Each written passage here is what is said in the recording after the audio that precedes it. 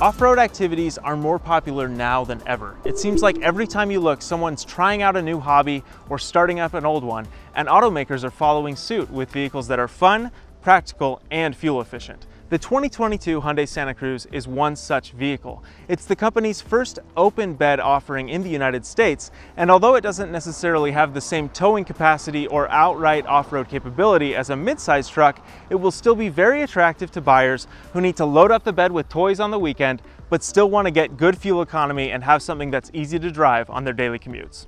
I'm going to show you everything that makes the 2022 Santa Cruz unique, but before I do, be sure to subscribe to the Motor1 YouTube channel and find us on all of your favorite social media platforms so that we can keep on bringing you videos like this. The Santa Cruz obviously shares a lot of design inspiration with the Hyundai Tucson SUV, which isn't altogether surprising given that they share a very similar platform. Up front, you see these individual lighting elements that appear invisible and blend in with the rest of the grille until you flip that switch on. And then of course, the headlights are mounted down low on the front bumper, just like they are on the Tucson as well.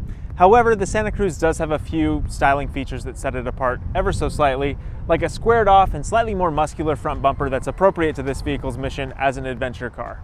Around the side, that impression continues with these cool beveled wheel arches that actually include a tiny little cartoon graphic of the Santa Cruz itself, which is just one of many little Easter eggs that Hyundai gives you to kind of surprise and delight and give you something more to look at every time you check this thing out. These triangular creases in the sheet metal are an obvious homage to the Hyundai Elantra and the Tucson SUV, and they really contrast very nicely with this thing's muscular, wide-set front fenders to kind of just make this thing a little more exciting to look at. I really enjoy it, and I think they've taken some pretty cool design risks here, and I think they've done a great job. Of course, these bold design decisions don't really mean that much in the case of the Santa Cruz until you actually look at the bed here.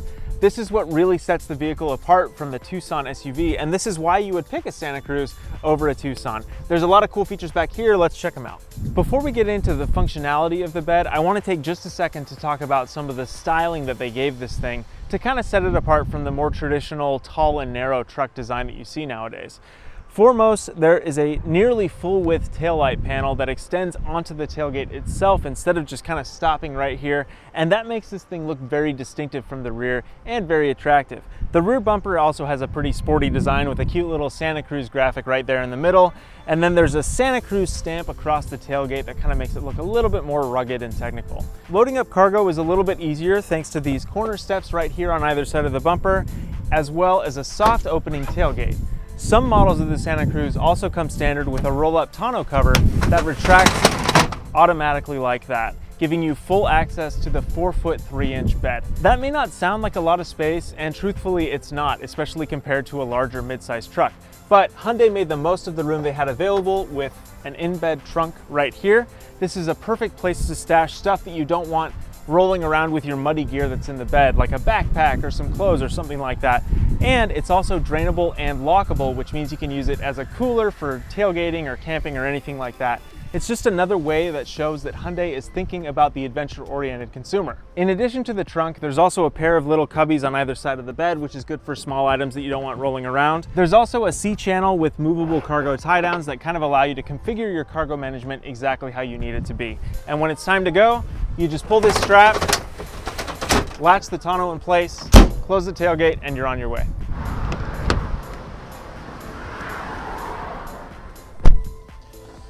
The Hyundai Santa Cruz will be available with two different powertrains. The base one is a 2.5-liter naturally aspirated 4-cylinder with 191 horsepower and 181 pound-feet.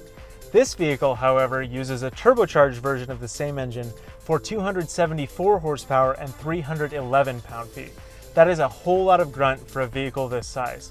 It also comes standard with all-wheel drive, although on the base engine, front-wheel drive will be standard.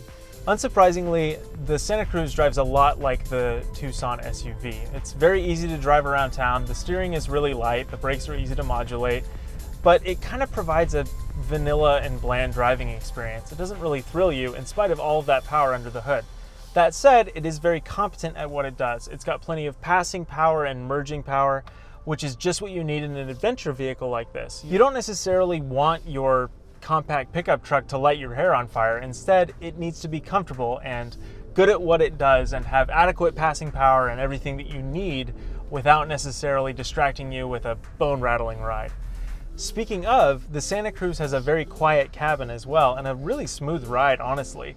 Surprisingly, for how inexpensive this platform is, the Santa Cruz feels very composed on the freeway and on twisty roads and everything like that, and it can really kind of tackle anything you want to throw at it in terms of broken pavement. It's not sporty by any means, but it's still very capable and a very comfortable vehicle to kind of cruise down the freeway. There's also a lot of tech on board as well. This particular vehicle has a 10.1-inch touchscreen in the center that's very responsive, and it runs Hyundai's fantastic infotainment suite.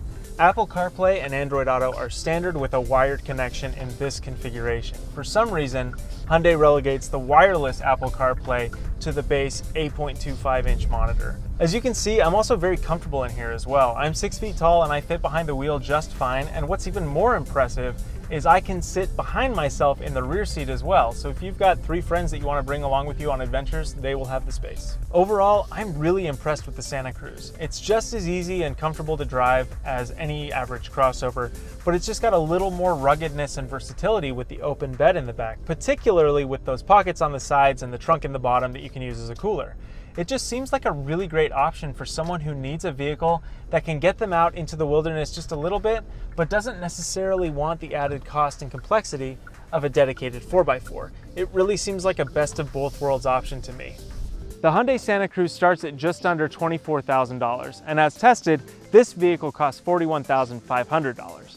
That is not an insignificant amount of money, particularly since you're giving up the off-road capability that comes in a similarly priced Toyota Tacoma or Nissan Frontier.